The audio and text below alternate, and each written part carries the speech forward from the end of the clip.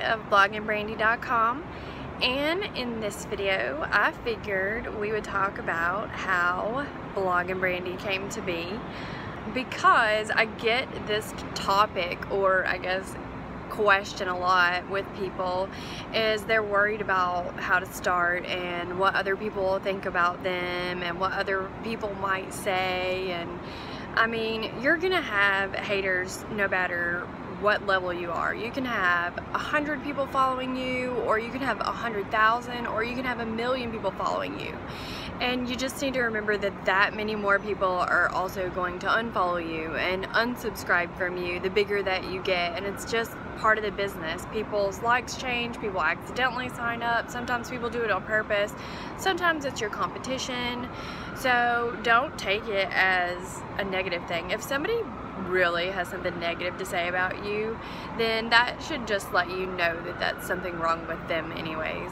Everyone is responsible for themselves, and you know, you can't judge everyone else. So just keep that in mind, and don't let other people's comments deter you, because you know the truth, and you know, you need to start just telling like your truth. And so when I started my blog, I had started out talking about girls and like girly topics, and then I think I started talking about one of my businesses at the time was selling on Amazon and eBay, so I started talking about selling on those platforms.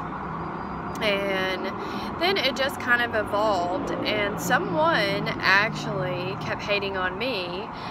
And they kept saying, oh, Bloggin Brandi, because I said that, you know, I wanted to start my blog. And finally, I just kind of looked up the SEO on it, and I figured out that it would actually work, and that no one was using it, and that the name was available. So after doing my research, I purchased the name, and I just started using it with social media. I knew all the handles were available, so I used all those handles the same. So my content, my handle is the same, so people can find me on all the platforms. It's the same at Bloggin Brandi, which is really important, you know, when you're trying to brand your business, is that you're really uniform across the different platforms, and your colors and your branding and your name, so people know who you are. But either way, I took, you know, a hater or someone that maybe just didn't get it at the time, I took those negative comments and them laughing at me, and I turned it into my name, which is where I am now.